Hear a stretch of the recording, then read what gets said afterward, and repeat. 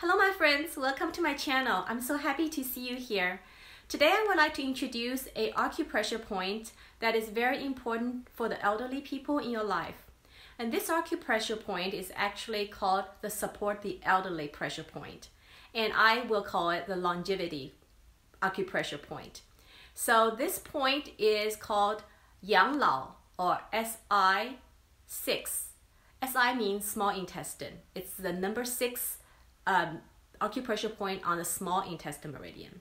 So the small intestine meridian runs from the side of our little finger, the very bottom of the fingertips, and then goes up on the posterior or the back side of our arm.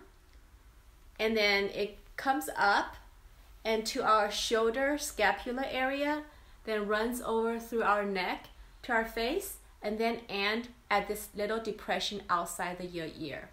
So a lot of those acupressure points on the small intestine meridian will help with the shoulder and neck and stiffness, as well as hearing and seeing, and of course with the small intestine digestion and absorption issues.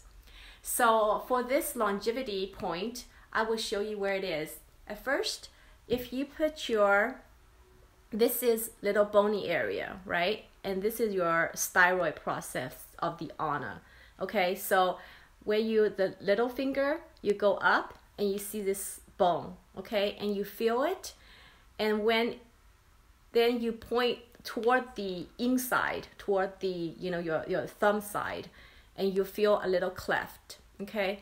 And this one, you can feel a bone, but the most important thing is if you flip it, your hand, rotate it, and this bone actually sinks into a little depression. You can feel right here. So I'm going to put a red mark here. Again, it is where you feel here, you go up along, and here is your protruding bone. And then you toward your thumb area, still this little bone, you feel a little indentation or cleft. And this is easiest felt when you rotate your hand and this indentation become deeper and deeper. Okay, so this I will put it here. Here's the bone toward the thumb side, and when you rotate your hand, you will feel the bony part suddenly sinks in and become depression. Okay, so this point is a longivity or the care for the elderly point. So this point is very important because it does help with a lot of the wind damp issues or B issues, which is arthritis in the elderly. And so if you keep on massaging it, it will help with alleviate some of the arthritis issues, especially if you have pain and stiffness in the back and your shoulders and in your scapular area. This point will help. And another very important thing, it helps with the eye health. So after 40, a lot of people have to start wearing bifocals, and your eyesight start to cannot see very clearly, either close or far away. So you have to wear bifocals. So this delays the onset of having to do that. It helps with the blur vision.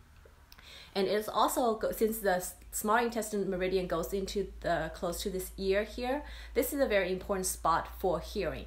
So even massaging this point, it will help with the tinnitus in the elderly where they have ringing in the ears or cannot hear very clearly. So by massaging, I usually massaging, clockwise 36 times, or I can rotate my hand and I can get a better feel for that. So what I do is I use a small azuga bean, and then I grab my Band-Aid and I cut away, just away this the white portion. So just leave the sticky portion. So I put my azuga bean because it's red, and small intestine meridian is also the fire, related to the element of fire. So I would put the smallest azuga bean I can find and put on my spot, and basically tape it. Be careful if you are latex sensitive, find your own adhesion method you can. And I just can use this because this pressure point is quite deep. So you can just, like here, I just find this and I just use this and just massage it. So that's my easy way or my lazy way of doing it. Anyway, thank you for watching, and I hope it will help someone in your family or yourself to live a very long life and have all these very healthy eyesight and hearing, and don't have any issues with any pains.